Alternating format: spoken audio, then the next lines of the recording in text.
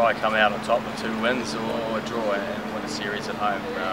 Came close, obviously, against England in the last year, start of this year, and we played some good cricket there and just couldn't quite get over the line. So it was nice to get over the line in the last game and to finish it off here.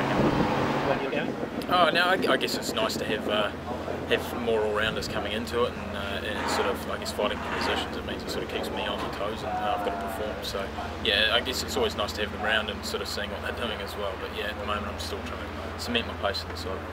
You 1-0 up in the series, but how do you sort of prefer things to be set up for you out there? Obviously you're seeing the swing bowlers dictated down in Wellington, but you know you've got a serious lead now. How would you prefer to see things play out there in terms of the wicket? Oh, look, I'd love to win another game. I think it's a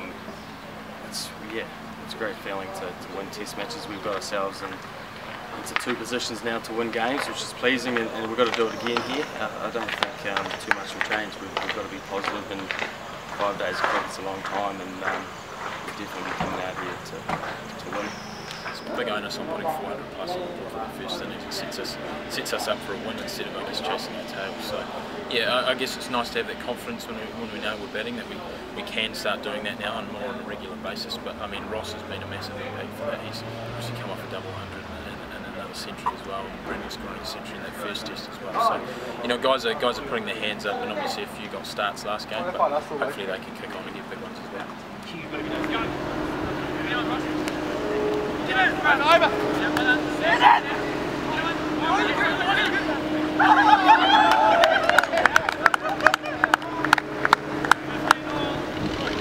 We were obviously unlucky with that first test as well, indeed. So to get the one at the basin was awesome. And if we can get a series 1 here,